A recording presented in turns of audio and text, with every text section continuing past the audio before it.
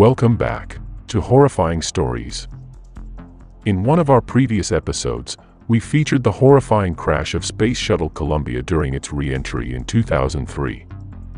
This time, we take you back to that fateful day on January 28, 1986, when the first major space shuttle disaster happened.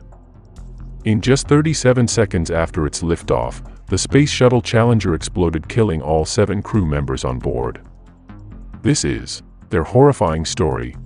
Viewer discretion is advised.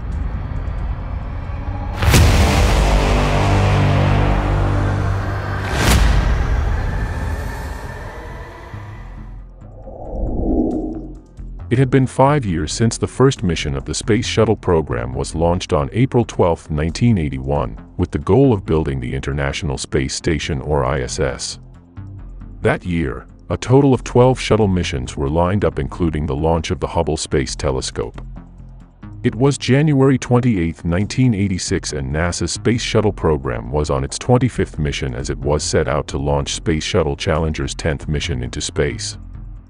The mission was planned to spend 6 days in space, mainly to install a large communications satellite, then launch and recover an astronomy payload to study Halley's Comet, and to achieve a record of the world's first ever teacher in space.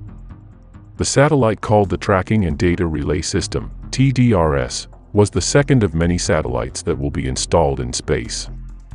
Once fully set up, this network of satellites was seen to facilitate almost non-stop communication during shuttle missions.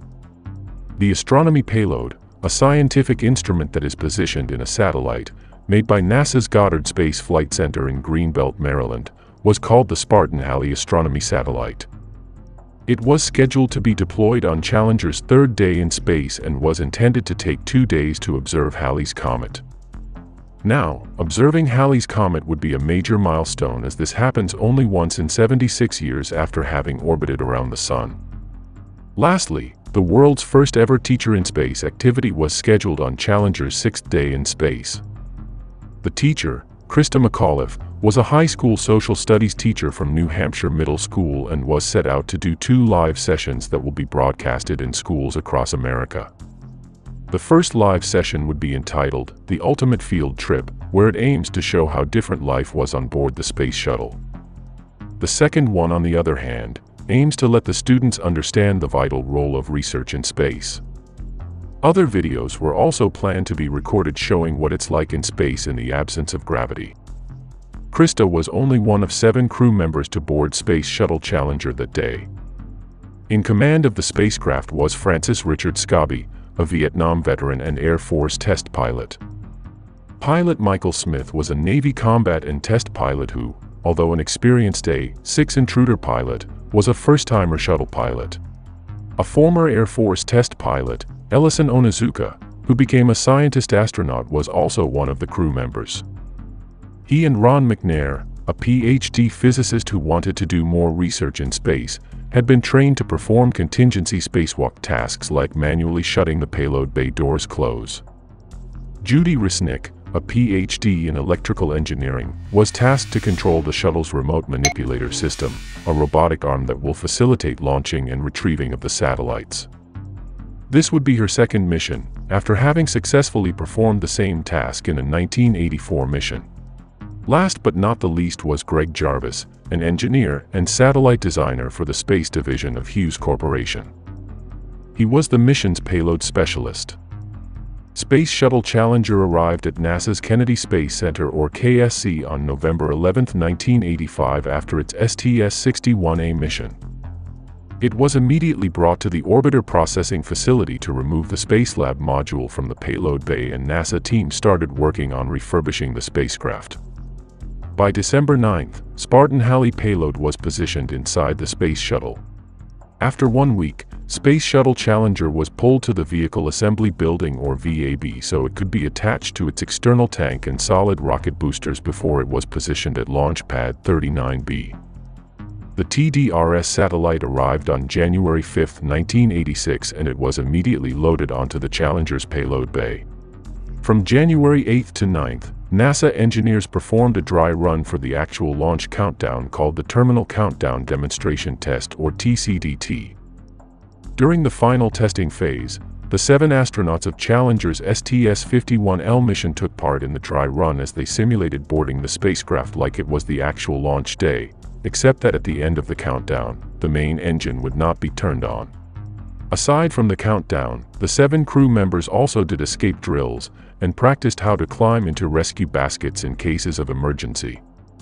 The press were also quick to document their activity, and the crew even accommodated quick interviews from news channels and had their pictures taken with the shuttle as background. Initially, the launch was set on January 23rd, but because of unforeseen delays on a supposedly prior mission, it was moved to January 26th. However, the forecasted weather on the 26th pushed the launch date further to the 27th. By January 27th, the 7-member crew boarded the Challenger in what was to be their first attempt as they encountered a mechanical issue and failed to proceed with the launch. When the issue was resolved, another challenge arose as strong winds prohibited them from resuming their attempt. The following day, January 28, 1986, everyone returned to their positions as they were set out to make another attempt. It had been exceptionally cold the previous night, but NASA managers didn't see the need to push back the launch further. And so, the crew once again boarded the Challenger. Because this was the first of the Teacher in Space program, the media also gathered at the KSC to witness such a historic event. Off-site, schools across the country were also eagerly anticipating to witness this momentous event for teachers and students alike, via live broadcast in their respective classrooms or auditoriums. Behind the scenes, however, a few NASA engineers had started to raise concerns about the impact of extremely cold temperatures on the integrity of O-rings in SRB segment joints. However, the decision of NASA managers to proceed with the launch prevailed. By 11:38 a.m. Eastern Time, countdown for the liftoff of the Challenger began. Right when the spacecraft successfully lifted off of its launch pad from KSC in Florida, control of the spacecraft also transitioned from KSC's Launch Control Center to the Mission Control Center in NASA's Johnson Space Center located in Texas. It was now the Mission Control's function to closely monitor the mission's progress. Capsule communicator Richard Covey took over communications with the crew immediately after liftoff, and everything went well, at least for the first minute. Then, suddenly 73 seconds after liftoff, data transmitted from the spacecraft were completely lost, and the live broadcast on TV screens showed the Challenger becoming a ball of fire. The spacecraft disintegrated mid-air as the whole country watched in disbelief through various news channels that covered the launch, including the live broadcast in schools across America. Then a few minutes later, the Mission Control Center formally announced that Challenger had exploded, tragically killing all 7 crew members on board. Later that day, President Ronald Reagan addressed the whole nation on TV, especially the crew's grieving families and NASA, in a sorrowful yet heartwarming message. He honored the crew's bravery and credited them for their remarkable contribution to the future discoveries despite their untimely deaths.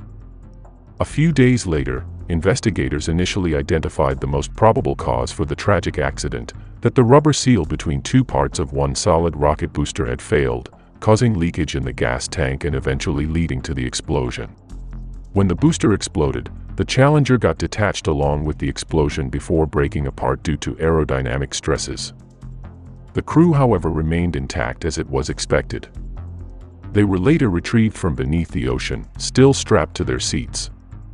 The Space Shuttle didn't actually explode, it just broke apart seconds after the explosion of the boosters. President Ronald Reagan then formed a special task force to look into what had happened and establish corrective and preventive measures for future Space Shuttle missions. After thorough investigation, the elastic O-ring seal in one of the 2 solid fuel rockets did not respond as expected due to extremely cold temperatures. Left as is, it became the recipe for disaster. This failure could have been possibly prevented if there were established policies and handling when it comes to safety-related concerns. Because of the tragic incident, the Space Shuttle program was suspended for more than 2 years as NASA worked on redesigning the Space Shuttle. By September 1988, the suspension of the Space Shuttle program was finally lifted, enabling the successful launch of Space Shuttle Discovery. Meanwhile, a copy of the memorial plaque given by NASA to each of the crew's families had been displayed at the NASA Museum. Along with it were pictures of the 7 crew members on that mission, a mission patch, and a small U.S. flag which they were able to obtain from the debris recovered.